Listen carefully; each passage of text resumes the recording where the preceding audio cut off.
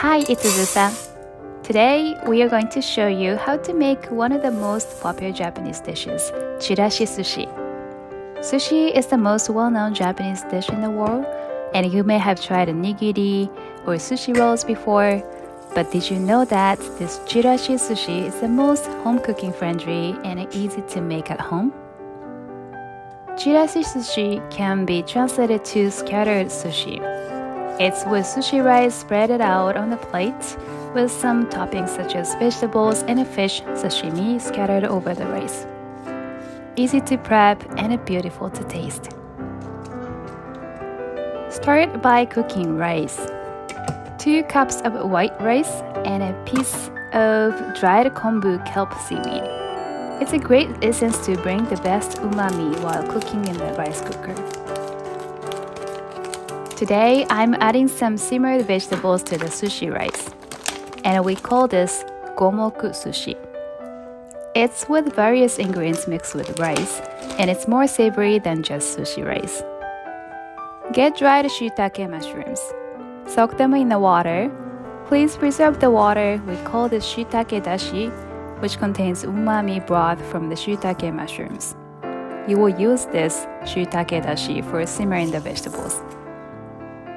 After 20 to 30 minutes, take the shiitake out of the water by squeezing to remove the water and cut them in small strips.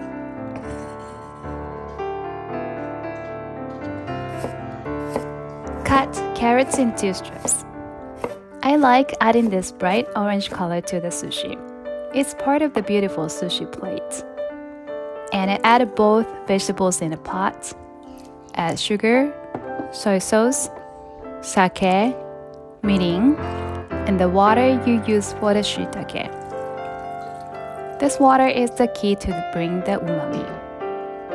And I put it on a stove for a low heat and simmer for 20 to 30 minutes. While cooking the vegetables, let's prepare the toppings for the Chirashi Sushi.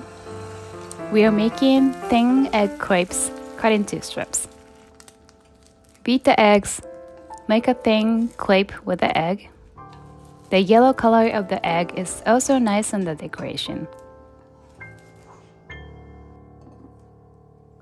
In Japan, we have Chirashi Sushi at some happy occasions or cultural events such as Hinamatsuri, a girl's day, or at the parties. Such simple steps to make, and it comes out so beautiful on the table, so why not try to make it one day? Boil some shrimp. I always stock frozen shrimps in my freezer. It's very convenient for meal prepping. Chop salmon. I use the sushi grade salmon here, cut into cube sizes. You can always marinate the fish with soy sauce and sesame oil if you would like. And cut the shiso leaves. I love this aroma flavor. Now you have the most of the color to decorate the sushi rice. And by this time, the simmered vegetables should be ready. The water has mostly evaporated, and it's ready to add in the sushi rice. Let's move on to the sushi rice. For the sushi vinegar, mix 1/2 tablespoon of sugar, 3 tablespoons of rice vinegar, and a pinch of salt. Once the rice is done, take out the kombu seaweed. Remove the rice to the bowl, add a sushi vinegar mixture, and then mix quickly.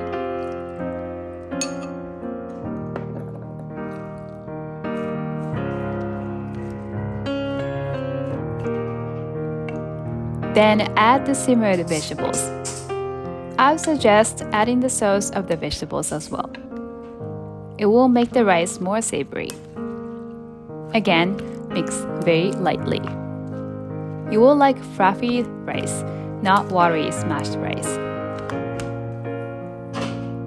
Traditionally, for the Chirashi Sushi, rice is served in a large wooden platter called sushi oke or hangiri. But I found that tart pan works totally fine. And let's top with the prepared ingredients. For the toppings, you can also use tuna, unagi, avocado, cucumber, spinach, or edamame. Just be creative and pick what you have in your fridge. We hope you enjoy learning how to make Chirashi Sushi. Thank you for watching. See you in the next video.